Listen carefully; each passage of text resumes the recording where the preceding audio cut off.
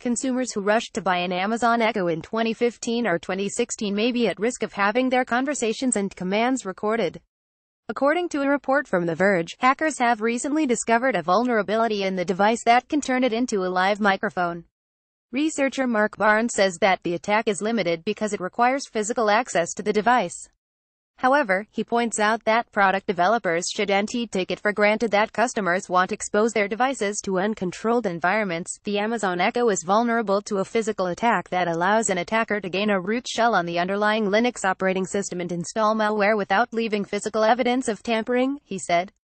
Such malware could grant an attacker persistent remote access to the device, steal customer authentication tokens, and the ability to stream live microphone audio to remote services without altering the functionality of the device. A live microphone. In a blog post detailing how the attack works, Barnes explains how hackers who gain access to an Echo can rewrite the device's firmware to send all captured audio from the microphone to a third party, with consumers being none the wiser.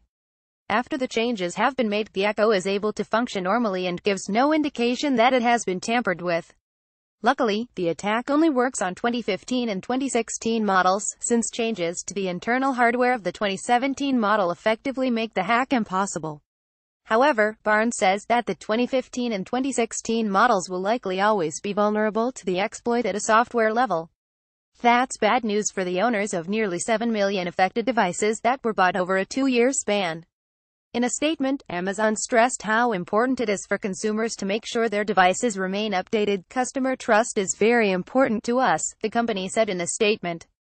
To help ensure the latest safeguards are in place, as a general rule, we recommend customers purchase Amazon devices from Amazon or a trusted retailer and that they keep their software up to date. What to do? Barnes says that consumers can identify if their device is vulnerable by checking the Echo's original pack for a 2017 copyright and a model number that ends in 02.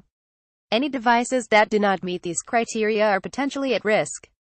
If you own one of these vulnerable Echo devices, Barnes points out that there are steps you can take to ensure that your voice isn't being recorded without your knowledge. The Amazon Echo does include a physical mute button that disables the microphone on the top of the device or can be turned off when sensitive information is being discussed. This is a hardware mechanism and cannot be altered via software, he said.